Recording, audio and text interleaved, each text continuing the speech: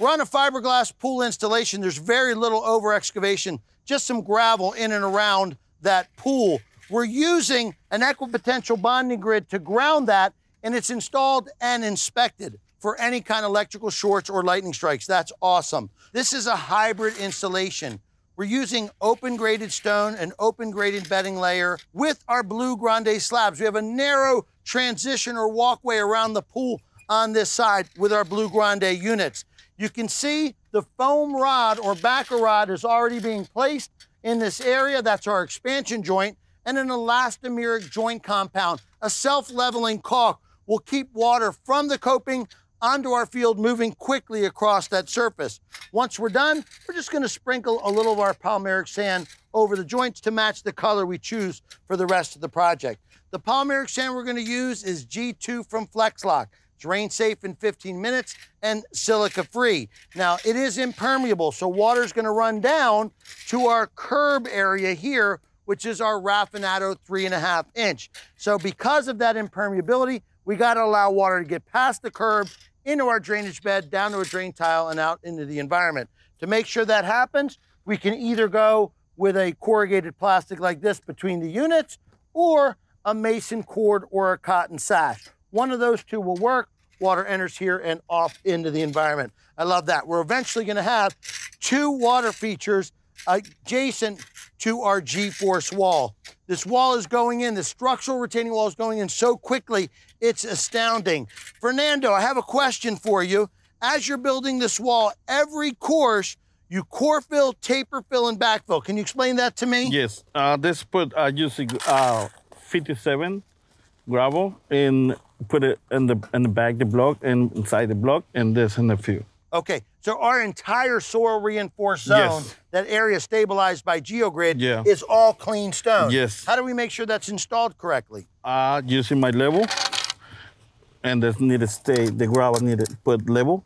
Yeah, level or slightly Yeah. above, it's fine. We Yeah. just don't want our No. grid dipping down. Yes. Yeah, that's correct. Now, I do see that there's some gravel on the block. How do we Yes. make sure that it's clean? I use the vacuum. A HEPA particle vacuum? Yes. Okay, so we're not using a broom or No, the no. back of our hands or anything silly No, like that. yeah. Now, I see the drain tile for behind my wall down there. Where is that in the horizon of this wall? Okay, the pipe is still 2 inches on the base and 2 inches high. So it's actually Yes. embedded in the base. base, yes. That's one of the benefits of using clean stone as a Yeah. base. We can get it very low in the horizon, catch that water, and it's Yeah. daylighted. Yeah. Correct? Okay, good. Now, we're using uni-axial grid, strength in one direction. Can you Yeah. explain the installation to me? Okay.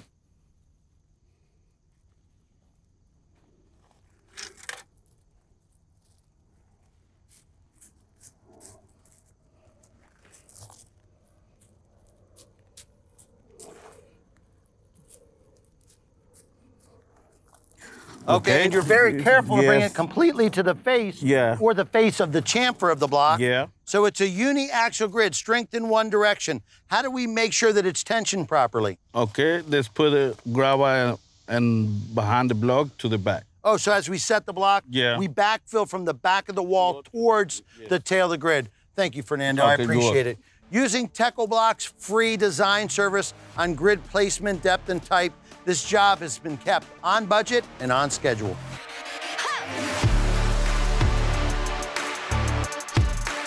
Everybody gets together, we lay it out, we put the level on it, everybody understands, yeah, let's go build it.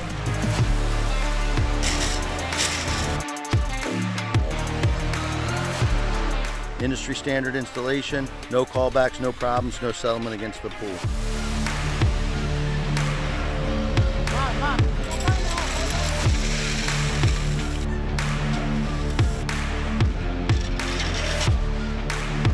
If you sweep the block off, you're introducing airborne respiratory silicates. This solves all that. Instead of introducing it into the environment, you're capturing it, a tremendous value for our industry, and it's going to save a lot of lives.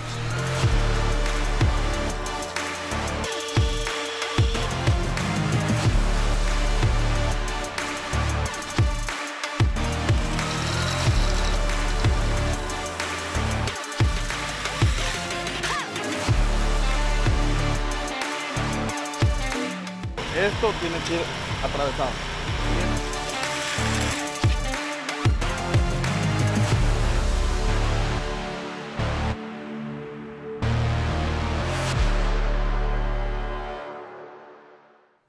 You can see the elevation change between the cap and the surrounding slope of the landscape. There's a positive pitch of water away from my wall. That's exactly what we want. We've got a return wall going in here and a few more blocks, and the bones of this poolscape makeover will be in.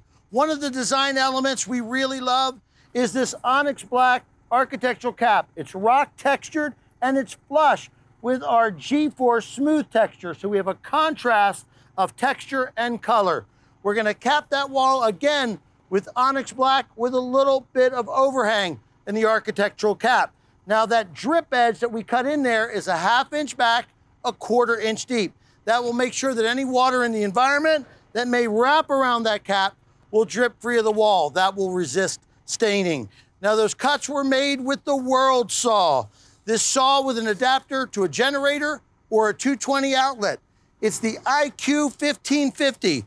The 550 is millimeters. That's the size of the blade, 21.5 inches. This G-Force block at 8 inches tall can be cut with one pass. With silent blade technology and tuned vacuums and auto spin filter, it is changing the game. Now, Matt, I know you run the MS362 every day. What are your impressions of the 1550? Yeah, with running the 362 every day, we're gonna buy this 1550. Like you said, with this 21.5 inch blade, we can make these 8 inch block cuts with one pass onto the next one. We also have this locking lever mechanism that we can set our depths, that we cut our drip edges into caps. Yeah, that we're gonna do all the way across there. Yes, sir. Now, how is your team acclimated to this new saw? They love it, and they can't get off of it. Okay, so all we gotta do is get the steps and we're ready for paving. Yes, sir. Thanks, Matt. Thank you, Pete.